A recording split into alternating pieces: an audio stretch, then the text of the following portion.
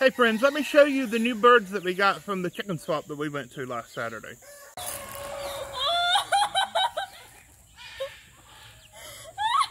The other one pooped on me. I need a shower.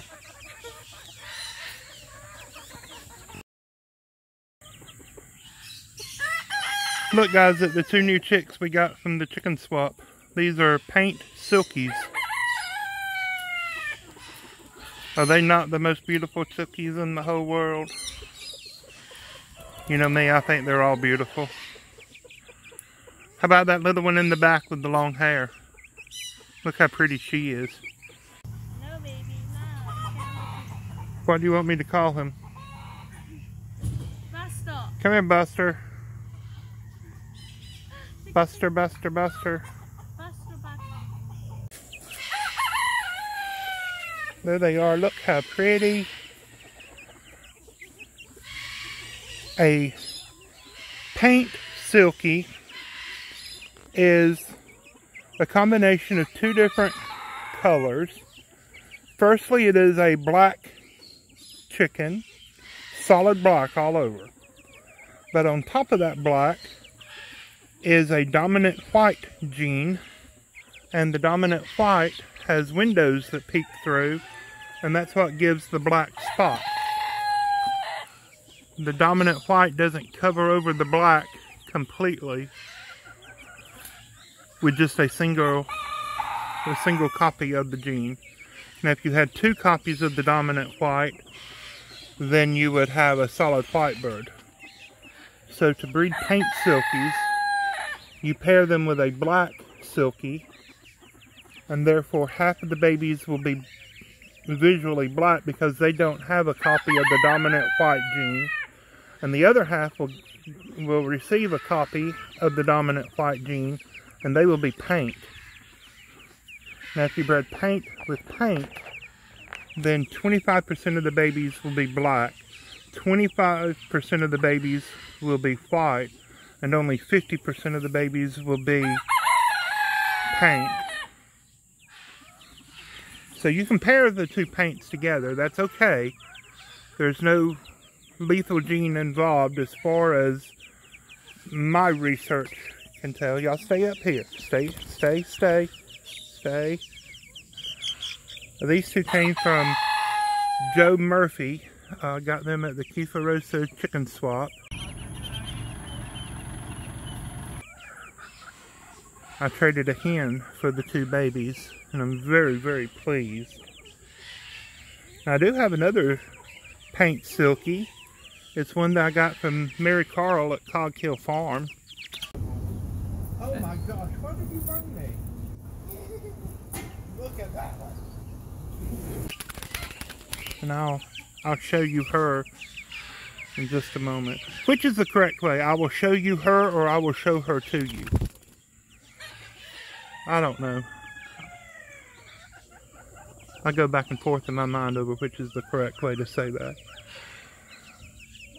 I will present her. She will be presented. I'm rambling just to show off my babies. Gosh, I love them so much. Daniela, my beautiful wife, she says, why do you like these weird little chickens? I said, because they're cute. She says, well, they're just purely ornamental, they serve no purpose. And you know, they're not going to lay as much as a leghorn, and they don't have as much meat as a Cornish rock, but they bring joy to my soul, and that's important. Is it not? Stop planting flowers in a garden. It's important. Always plant flowers.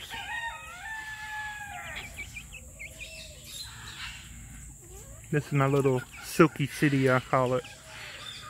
These are old bird cages, breeding cages that I'm not using for parrots currently. And so I'm using them as little chicken tractors. I cover two sides in the roof with a tarp. You can see in that cage in the back, it's got a trio of silkies in it. It's actually a quad. There are three hens, three black hens and a splash rooster. Some of them are naked necks, and the hens all have frizzly feathers. Never ever pair two frizzles together. But we're talking about these paint chickens. Adorable, are they not? Gosh, I love them.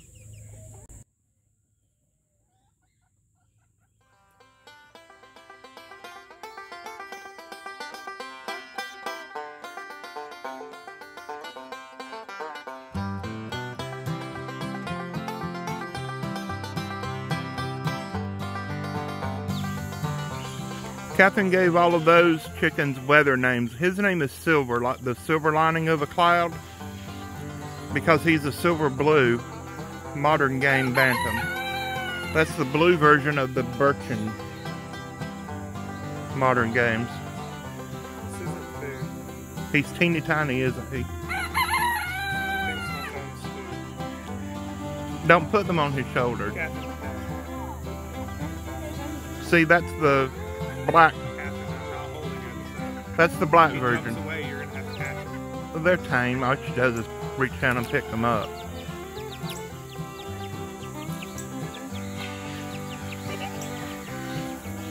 That's you. The Birchin color pattern is that silvery color on their necks and it's their hackle and saddle feathers, and then some on their shoulder. It's essentially a black bird with the Birchin gene added to it. And that bird is a blue, which is, it's one black gene and one blue gene, and then it has the Birchin gene added on top.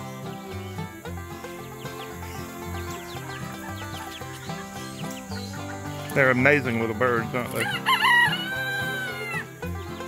What have you decided? Are chickens ticklish? I would say no. And everybody's going to look at Captain's clothes and see that she's changed clothes a couple of times. That's because we've recorded this over a couple of days. Jonathan, on the other hand, he never changes clothes. He takes a bath like once every 3 weeks.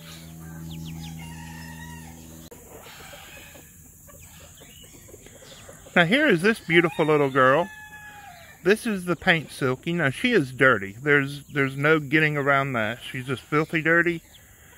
Y'all, we have had 4 or 5 days of really nice weather, but prior to that it has rained every day since last October. Everything here has a layer of mud on it. This little Silkie is no exception. I would give her a bath, but the last time that I bathed the Silkie on video, I got kicked out of a couple of pet chicken Facebook groups for animal abuse of all things. The little black Silkie hen that I gave a bath in the kitchen sink, y'all remember that? That got me in a lot of trouble. This beautiful little girl, she came from Mary Carl at Cog Hill Farm. She's all grown up now. She is actually already laying eggs. She's one of the little babies that you saw that came out of that cardboard box. We met up with the Cog Hill gang at a gas station, well, the Buc-ee's gas station in Leeds, Alabama, and Mary Carl passed along a whole bunch of her little baby Silkies to me, and I am forever grateful for that. This is my first ever paint Silkie that I ever had, and I think she's gorgeous. She doesn't want to stay up on top of that pen. She wants to jump down and run around, and I'm afraid that it'll be a ordeal to try to catch her. But look at those black patches leaking through. I love that. I think it is beautiful. And there are the 2 babies that I have. Now again, I'm going to pair mine with the best black Silkies that I have. She is already paired up with a really nice rooster. Just a pure black Silkie, not a naked neck, not a frizzle, not a anything. And I'm okay with that. I would like to one day have some that are naked necks, or some that are satins, or sizzles, or frizzles, or whatever the nomenclature is for them nowadays. But I just love these guys. I hope you do too. I hope you enjoy watching my videos and me showing off my birds. And I know I watch other people's videos to live vicariously through them, things that I'm not able to have. I love watching haymaking videos. I just love that. I don't know why. It's calming to me. Country View Acres is one that I like watching. on YouTube. Especially when they're tedding hay. If you don't know what tedding hay is, then you need to look that up. But I'm rambling just to show off my chickens. Gosh, I love that bird so much. You know, I haven't even given her a name. Y'all help me name her. This one chicken that came from Mary Carl at Cog Hill Farm, she is a paint colored silkie chicken. Help me name her, please. Leave comments down below. And we'll let the kids pick out a name from one of the suggestions.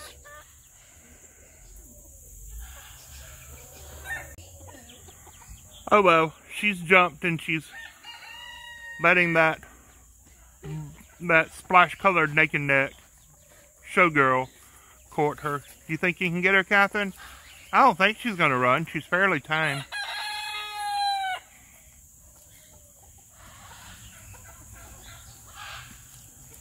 Can I go and open the cage for her?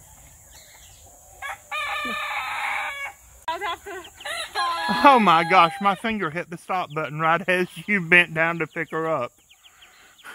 I promise, guys, if you're watching this video, I did not edit out a big chase scene or something. Catherine just reached right over and picked her up. I'm so sorry, baby. I'm going to put this chicken on the ground and we're doing that again.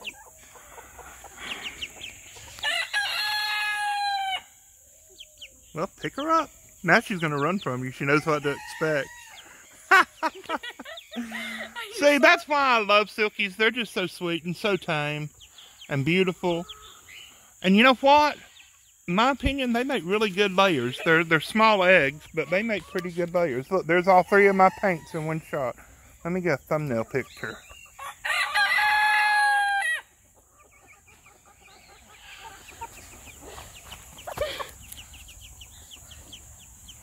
Hold it up to your face and I'll get a picture. This is Well, look at my sweet baby. She is... I said you're sweet. I think you're very sweet.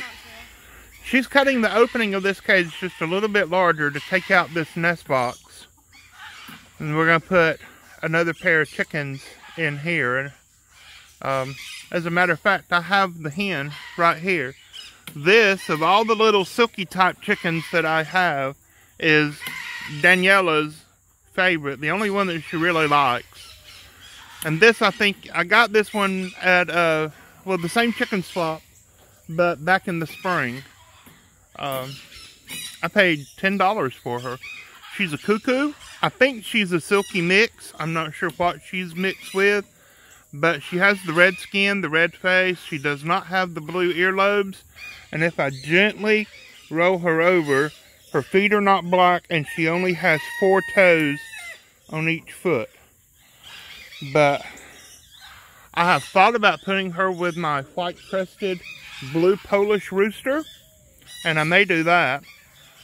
Or I can put her with a black frizzled silkie, a sizzle. I might do that. Which do you think? What did you do? sizzle. Sizzle.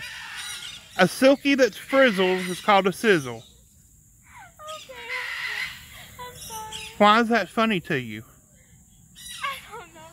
Sizzle. A frizzle that has 2 copies of the frizzle gene is called a frazzle. Are you okay, Savannah? So which rooster do you think I should put her with? With the blue Polish or the black sizzle? Let me know. Yay, they got it out. Okay, just need to pick up those index cards and... Hush, quit screaming. Quit screaming. Rock-a-bye, baby. Okay, Catherine went ahead and decided we're going to put this black sizzle rooster in with her. He is a perfect example of a silkie. I'm not going to say perfect. He's a very good example of a silkie. His crest could be a whole lot bigger, but he's very small. He has dark skin. He has a really nice small walnut comb. He does have some wattles. I'd rather him be bearded, but that's okay. But he has curly feathers. He is a frizzle. You can see on top of his head, the feathers sticking up, and his tail, his saddle feathers there. Now, he needs to molt, but he has dark skin, and he has 5 good toes on each foot, and he has blue earlobes. If he'd turn his head, you could see. They're hiding behind the musk, but he's covered in curly feathers. I like him. Catherine wants to name him Bacon simply because he is a sizzle. He is a frizzled silkie. We used to use the term sizzle to refer to a flat-feathered bird that's not silky but had frizzle feathers. But now we call that a frizzle satin. I think that's what we're now calling them. Like I said, terminology has changed, but we're going to put these two together and we're going to hatch every egg that comes out of that little girl. So he immediately starts courting and she immediately wants to fight. Well, no, she's presenting herself. We'll see. I think they make a cute couple. The cuckoo barring gene it's a sex-linked dominant. That's not something that I'm used to with working with parrots. I think that with the female being cuckoo and the male not, the sons will be cuckoo and the daughters will not.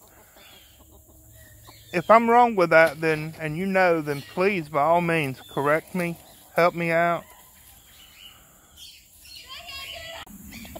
You just pour it through the top.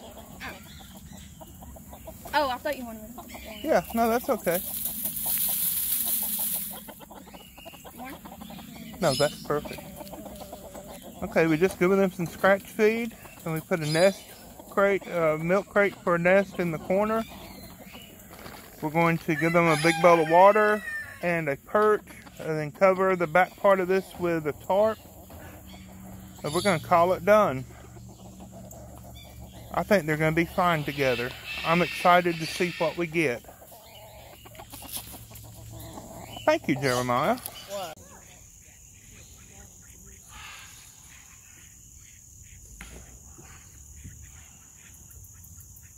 That is Megaphone Martha in front. She is a white call duck. And then there's Butterscotch. He's a butterscotch call. And then the third one in the back, he's the boy white call. Martha has a nest of eggs right there behind that little bench. There's 10 or 12 eggs in the nest. I'm not sure which of the two boys is the daddy.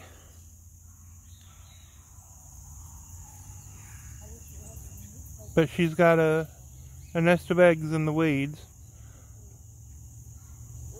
I knew that she's been nesting up here. I didn't know precisely where. I thought that she was underneath that shed. But I had started to weed eat right there, and she come up out from under that bench and those weeds and scared the bejeebies out of me. I'm sure I scared her too. But now we know.